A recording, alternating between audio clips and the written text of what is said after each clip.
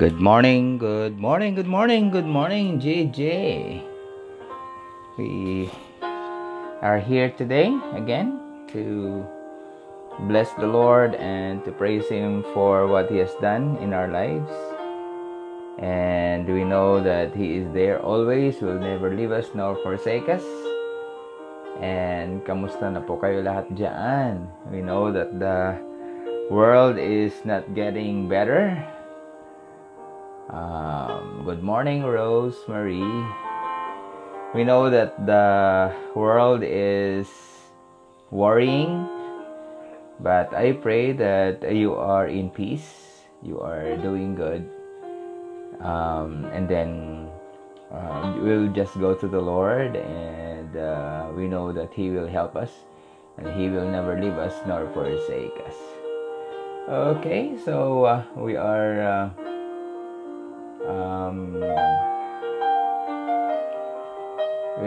doing our morning devotions, and I pray that the Lord will help us today. Okay, regards to everyone, we know that this day will have a great day, and God will prepare us for another work.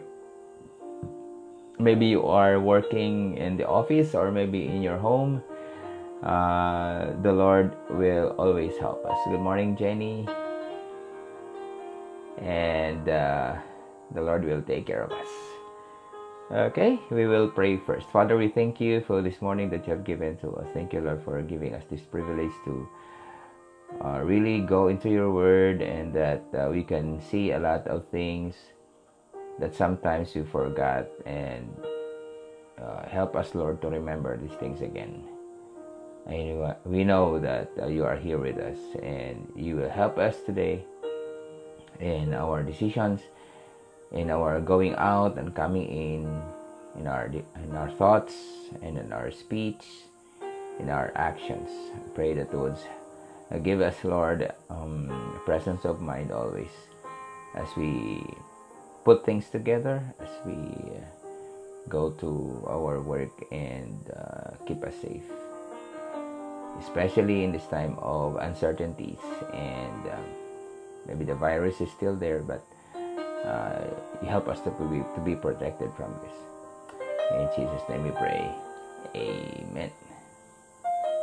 Okay, so our verse for today is found in John chapter 14. Okay, let me look for my John chapter 14 here. And it says that we will be reading in verse 15 till verse 18. Okay, so here is our verse today. In verse 15 it says, "If you love me, keep my commands, and I will ask the Father, and He will give you another advocate to help you and be with you forever. The Spirit of truth. The world cannot accept Him because it neither sees Him or knows Him. But you know Him, for He lives with you and will be with you. I will not leave you as orphans. I will come to you." That verse or passage is found in John chapter 14, 15 to 18. And we will dive into it, okay, this morning, because this is very important. And I pray that this will help us in our work for today, in our decisions every day, and that in our emotions and our feelings, that He will help us by knowing the truth.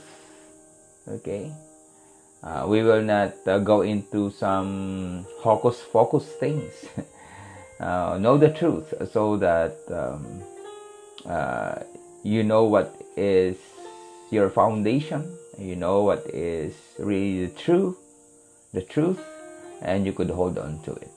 Okay, And in verse 1, there is a passage here in verse 1. It says, do not let your heart be troubled. Okay. You believe in God, believe also in me. So Jesus Christ is now have the idea that they are in trouble. And in verse 2 it says, my Father's house are many rooms. If that were not so, I would have told you, I am going there to prepare a place for you. And if I go and prepare a place for you, I will come back and take you to be with me, that you also may be where I am. So there is a truth here that Jesus Christ is going away. And for example, if you have a friend who will tell you that, oh friend, best friend, BFF, I am going away. And that friend maybe will feel uncomfortable and he will feel lonely. Okay, and that is true. Now, loneliness can hit anyone at any time. Sometimes you might not even feel lonely for an obvious reason. And what you're expecting could always be connected to other things, like depression or anxiety. But it's true that a lot of people tend to feel lonely during big life events. They said, alone in the middle of the crowd. Maybe you're moving house, you're moving residences or transferring residences. Maybe you're attending another company or work. Or maybe to students, they're attending another school away from their classmates. Maybe your parents are getting separated or divorced. Or maybe you just feel like you've outgrown your friendship group. Or that they are starting to get into things that you don't really interest you. Your interest is different from others. So you feel lonely, you feel alone.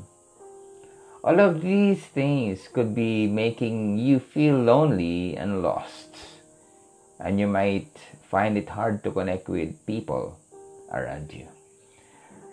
I will give to you some truths about loneliness as described by Caroline Beaton. Okay, Caroline Beaton. First, Caroline said that loneliness is contagious. He said that Dr. Nicholas Christakis told New York Times in a 2009 article, and he said this, listen to this. If you're lonely, you transmit loneliness, and then you cut the tie, or the other person cuts the tie. But now that person has been affected and they proceed to behave the same way. There is this cascade of loneliness that causes a disintegration of the social network. So the first thing, truth about loneliness is contagious.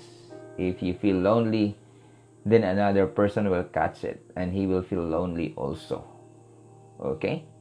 Now, Caroline Beaton says also the second reason for loneliness is the internet makes it viral.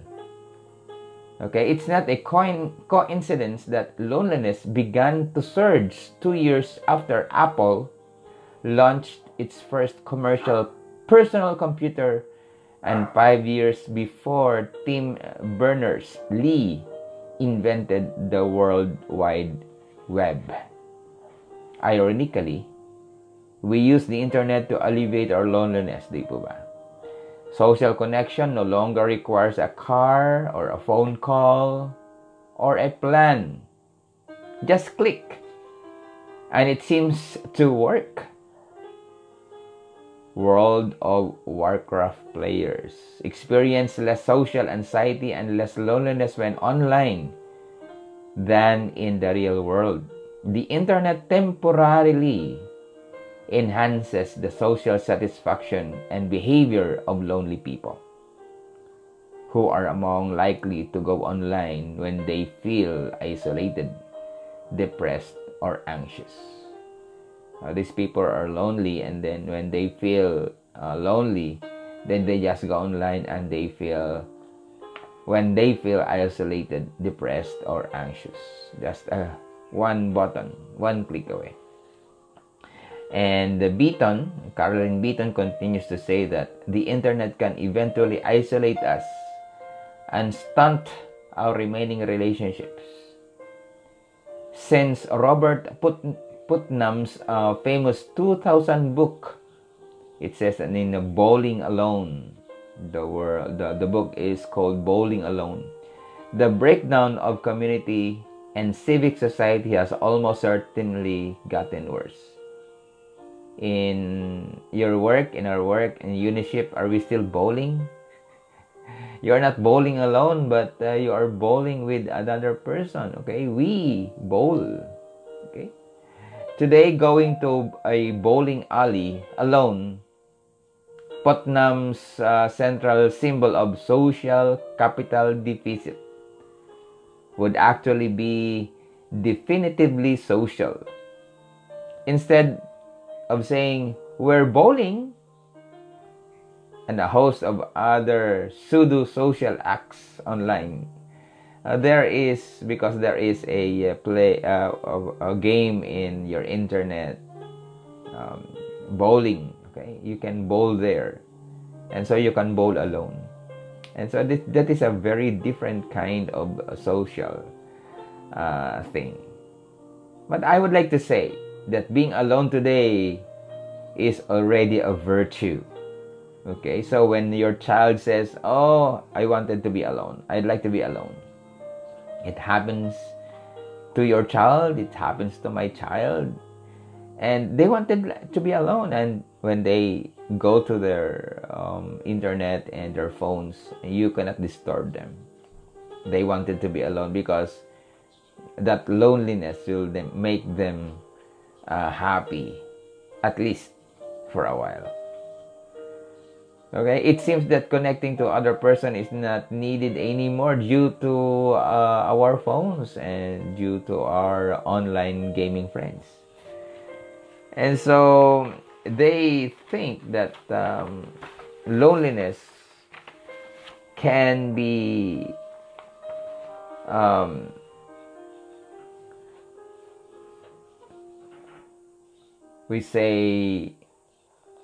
can be healed through those things. But Jesus knows every fiber of our being. He knows our deepest character. He even knows our thoughts, your deepest thought, whether it be good or bad. And He knows that you need someone to talk to and to be with you. Jesus knows the needs of the disciples in the passage that we have read this morning. The background of John chapter 14 is that Jesus told them that He will go away, starting with the betrayal and crucifixion, and then He will be resurrected and He will not be seen anymore. For almost 4 years they were together, and at that instance Jesus will be gone. As we have read in verse 1 of this chapter, it says He is going away, but He will prepare a place for us. Now, being away from the disciples will create a vacuum in their hearts that not even internet can fill. This is one of the emotions that Jesus wanted to help us: loneliness or being alone. He knows that there will be a time in our hearts and our time in our lives that we will be alone. But Jesus promised His disciples that He will do something concerning being alone. And again, in verse 1 it says, "Let not your heart be troubled." Jesus knows that they will feel neglected. They will be persecuted when Jesus Christ, will be gone. They will be tired of the persecution.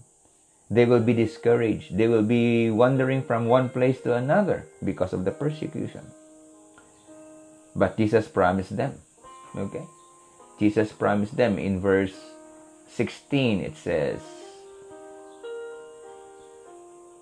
I will ask the Father, and He will give you another advocate to help you and be with you forever, the Spirit of truth. Now, Jesus Christ is sensitive in the feelings of the disciples. He said, I will go away, and of course they will be lonely, and that Jesus promised them that He will do something concerning being alone. And we have read that Jesus Christ said, I will ask the Father, that He will send you the Holy Spirit. He will be sending the Holy Spirit big time to them. Okay? He will send the Holy Spirit. Now, in this passage that we have read, we see three important things about the character of the Holy Spirit. Number one, He is an advocate to help you. Okay? See the verse again. The verse says, I will ask the Father, and He will give you another advocate. So, this is one of the character of the Holy Spirit. He is an advocate, and then He will be there forever. Number two, and He is the Spirit of truth. And that is the Holy Spirit to them. Okay, one of the definition of advocate is, an advocate is anyone who adds that voice by representing another person in court, or by supporting or working toward a particular course of action. He's a person who pleads for a person, cause, or idea. The synonym of advocate is advocator, exponent, or proponent. So this will be one of the works of the Holy Spirit in the lives of the disciples and in our lives also. He will be a lawyer. He will be an advocate. And Jesus knows we need someone to speak in behalf of us with God the Father. In Romans 8, it tells us that the Holy Spirit is uttering words in behalf of us to the Father, translating our deepest emotions of hurt that we cannot express. Sometimes we have this feeling, hurt, or whatever feeling is in our hearts that we cannot utter, we cannot put it into words. But you know what? The Holy Spirit will translate these emotions to the Father. Okay, He will be speaking in behalf of us. The Holy Spirit will utter words in behalf of us to the Father, and translating our deepest emotions of hurt that we cannot express. So the Holy Spirit is translating these unspoken words to the Father. That is how the advocate helps us. Okay? He is there also to plead our cause. He is a lawyer. Okay? And that is the Holy Spirit. Now, another character of the Holy Spirit is omnipresence in verse 12. Or in verse, I think in verse 16. Okay?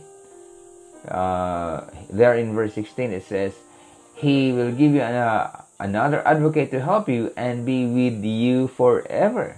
Okay? He will be with us forever. He will be with the disciples forever.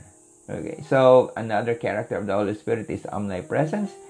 He is present everywhere, always there, in every place. The tenure of His presence is forever. He will not leave you. He will not forsake you. So, this is so comforting, that when we feel we are alone, the Holy Spirit is just a prayer away. Acknowledging that the Holy Spirit in our lives is in you, is in me. If we acknowledge that, then He is there to help us. But sometimes we forget that there is someone living with you. Sometimes you forget that the Holy Spirit is with you and in you. No, we are never alone. If the Holy Spirit is in you, When you receive the Lord Jesus Christ as your Savior, then the Holy Spirit will not leave you. Because when you receive Jesus Christ as your Savior, then the Holy Spirit seals you. He marks you, and He will be with you. Okay? So that is one of the characters of the Holy Spirit that the Lord Jesus Christ will give us, or God the Father will give us. He is with us, and that He is our advocate. Okay, another character of this person, the Holy Spirit, is He is the Spirit of truth. This person will not give you empty promises, because He is also the truth, like the Lord Jesus Christ. Because they are one in essence, God. The Holy Spirit will be the person of truth that will guide you in your decisions in life. He will not lie to you. Okay? Maybe some of the persons that your friends will lie to you. They will not hurt your feelings. But the Holy Spirit will always say the truth. But it's okay than to keep you in the dark. Sometimes we say that truth hurts. But again, it's okay, because the Holy Spirit will like to help you. When you have a cut, maybe you have a wound, then the medicine will be very painful maybe, but it will help you. Okay? The Holy Spirit will not leave you in the dark, because He will not try to hurt. The Holy Spirit will not leave you in the dark. Not like other persons that they will try to not hurt your feelings. But the Holy Spirit will speak the truth in love to you and convince you to tell the truth, to do your work honestly, and to think only what is the truth. And that is the work of the Holy Spirit in our lives.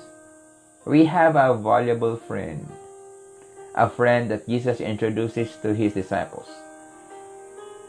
And He is also introducing this Holy Spirit to us, the person that they will never leave us. He will be with us forever. And He is the Spirit of truth. He will help us. He is our advocate. Jesus knows our needs of being lonely. He gave just the right person to help us, and that is the Holy Spirit. Today, if you are not in sync with the Holy Spirit, you might do things that you thought will give you security. Maybe you go to places to alleviate your loneliness, or you are connected to wrong people and to feel that loneliness in your heart. But instead, they will hurt you. You know, friend, here is Jesus introducing the Holy Spirit to you and to me and to all of us. Have Jesus in your heart, and the Holy Spirit will be given to you as well. I am not saying that the loneliness will never bother you.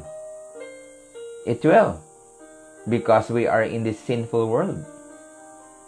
But at this time, you have a friend that when loneliness comes to you, then you can just dial Jesus and the Holy Spirit, because He will come to you.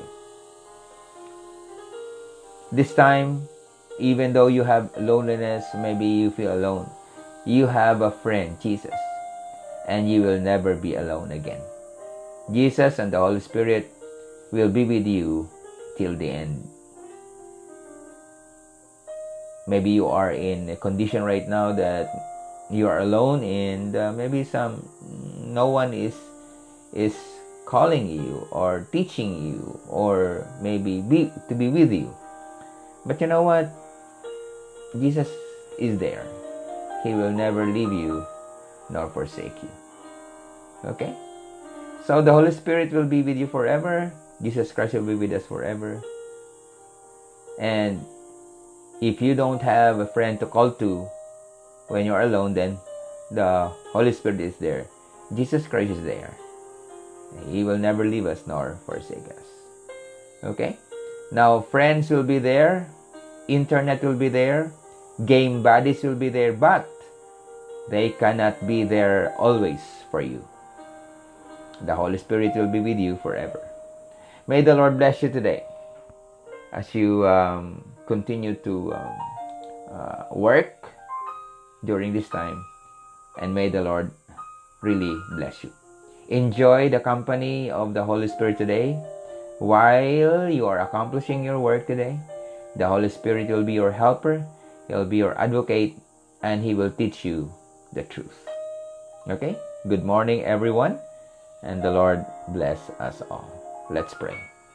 Father, we thank you for this very beautiful morning that you have given to us. Thank you, Lord, because you are there. You will never leave us nor forsake us. When you feel lonely, you are there. You will send the Holy Spirit to us.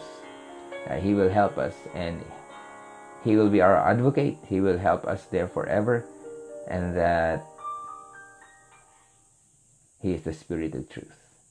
Thank you again, Lord, for today, and may your name will always be glorified in our lives. In Jesus' name we pray.